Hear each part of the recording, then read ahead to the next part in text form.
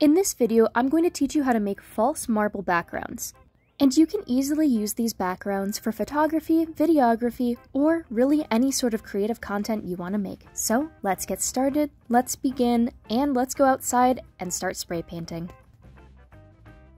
We are going to start this DIY off with 2 canvases. You're going to prep these with a simple layer of black spray paint. Now you can also use used canvases for this as well. I have one that is over towards my right. That is a used canvas and it has a little bit of texture to it, but it won't matter. The black spray paint will go and cover everything up. So you're going to have your first layer, let it dry, and then you're going to apply a second layer.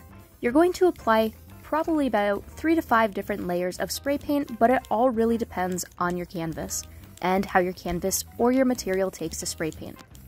After the second layer is dry, move on to a third layer, and then after that layer is dry, move on to a fourth layer if you need to apply more. Make sure to also get the sides of your canvas or material that you're using. After the black spray paint is fully dried, move on to white spray paint. Now I'm just spraying this spray paint from a distance away and it's creating little white splotches that are going down. Granite is going to have little splotches like this, so it's pretty important to do. Now mix up some white acrylic paint with water.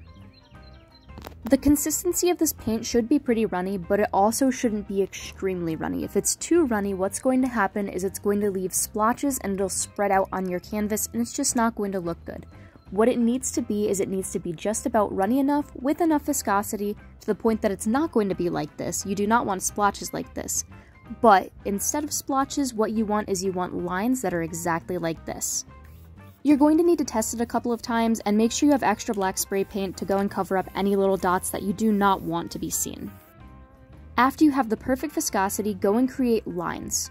Do this by dipping the paintbrush into the paint and very fastly going across the canvas.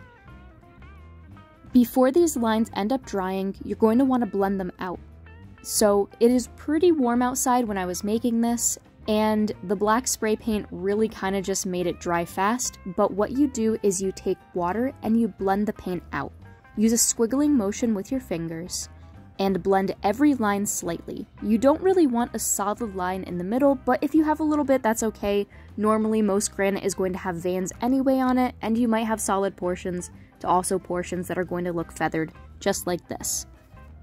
Every line that you put down, you want to feather it slightly, so it should be darker in the middle and lighter on the outside. Also, all of these lines should look a little bit different with how dark or light that they are. Before the water and the paint dry, if you want to go and add areas where it's darker, put down a small amount of paint and then blend it out. This is going to give a bit more definition between each and every one of the veins. You don't have to do this though, of course. You could do this if you want to, and if you want areas to really pop out in comparison to other areas. Just like what I'm doing in this video is exactly what you would want to do. Put paint down mainly in the center of a vein, and then just blend it out from there. After the white acrylic paint is dried, you're going to want to go back over it with black paint. I have the spray paint upside down because I want to create more of a splotchiness in comparison to just going and covering an entire area and making it way too dark. And then spray it a few times down with a gloss cover. After all the paint is dry, you can bring this inside, and you can take photos on it or use it for video footage. Here is what mine looks like, and yours should look pretty similar. Not only is this fake granite background easy to make, but it also looks good for photos, and it was only $2.50 in my case to make. Thank you all so much for watching. Make sure to like, comment, and subscribe. Until next time, have a great one.